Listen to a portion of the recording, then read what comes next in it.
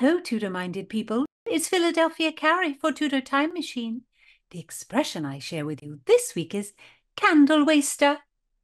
Well, I admit at times I have wasted candles in search of general joy. I am a person who loves earthly dignity if it is not too much of a dull thing. And indeed, I am no slug-a-bed.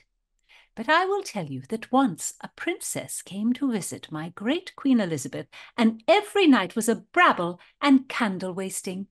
It was the Princess Cecilia Vasa. Some said she came to spy on the Queen. Some said she came to convince the Queen to marry her brother, the King of Sweden. But I believe this Vasa came for cakes and wine and midnight Volta. The Queen bequeathed a generous allowance, but Princess Cecilia Vasa spent it all away for us to enjoy. Some said she should pay her debts to grocers and lute makers, and even the butter makers, for they all hounded the poor lady for their coin. It is disgraceful to hound a princess for a pence and call her a candle-waster. Candlewaster. How now, Tudor Files? What think you? If you're new here, I'm Gage. I'm Jessica. And we're here with Philadelphia Carrie for Tudor Word of the Week. Don't miss a word, and listen to the Tudor Time Machine Story Project. So diverting. Subscribe on YouTube and give me a like. Tudor Files, thank you for listening. Every one of you has the wit of Rosalind and the heart of Cordelia. And thank you for writing to Philadelphia on YouTube and suggesting words. We love hearing from you. And how do you spell our Tudor expression this week, Philadelphia? It is spelled Candlewaster, candlewaster. And a candlewaster is someone who will stay up all night wasting the candles. So in our example, this refers to someone who parties all night. But in the 16th century, they also used it to mean someone who studied all night. So you could be a kind of a wild and crazy candle-waster or a bookish candle-waster. I mean, the student as candle-waster seems a bit unfair. Why should you study at night? You should study during the day and use the sunlight. If you must study at night, you are a sluggard. I have to disagree. Some people study better at night. They're more focused. So they may tell you, but it is not true. Oh, dear Gage, you shall try to tell me not to vent my wrath at lazy people, for they do nothing. Ha! Ha! Okay, I think calling someone a candle-waster is really about expense, Philadelphia. I think beeswax was very expensive, and they didn't want to waste it.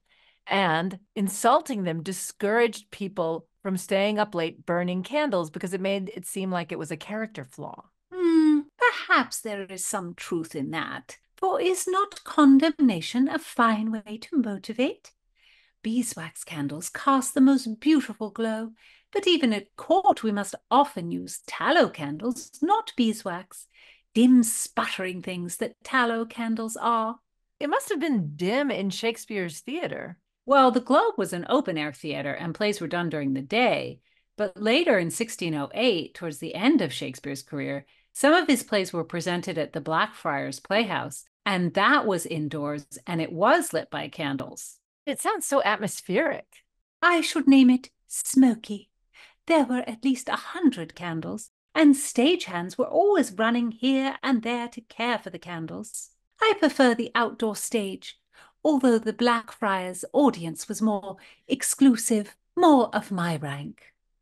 I think the play our word of the week is taken from would be so wonderful performed outdoors. So the play is Much Ado About Nothing, definitely a fresh air comedy. As with all Shakespeare's plays, we don't know exactly when it was written, but it's usually placed in about 1598, and probably the first performance was a bit later than that. Much Ado is one of those comedies that closely veers towards tragedy, because in it, there's a funny trickster who tries to ruin a young girl's reputation and, frankly, life by saying that she has had sex before she was married. That is not a funny trickster. That is a mean because that could have really hurt her chance at marriage and really limited her life. It seems like it's much ado about something very important. I agree. And bizarrely, when it's revealed that she's innocent, then she's happy to marry the guy who cast her aside and publicly humiliated her. My dear Gage, he is an excellent match. Why should such a misunderstanding stop them?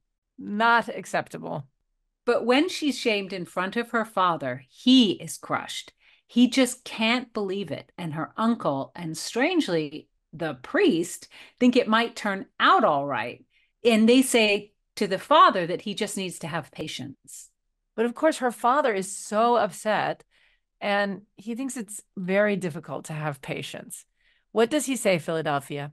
He says, "Bring me a father that so loved his child, and bid him speak of patience. Measure his woe the length and breadth of mine, and let it answer every strain for strain, as thus for thus, and such a grief for such. In every lineament, branch, shape, and form, if such a one will smile and stroke his beard, bid sorrow wag, cry when he should groan, patch grief with proverbs, make misfortune drunk with candle wasters. Bring him yet to me, and I will gather patience." Mm. I love the line, patch grief with proverbs. I know, it's like when something terrible happens and someone says to you, "Well, at least it's not cancer." It's so annoying. Indeed. And yet he may be up all night with worry, and what will he be then? Give heed, Tudorphiles.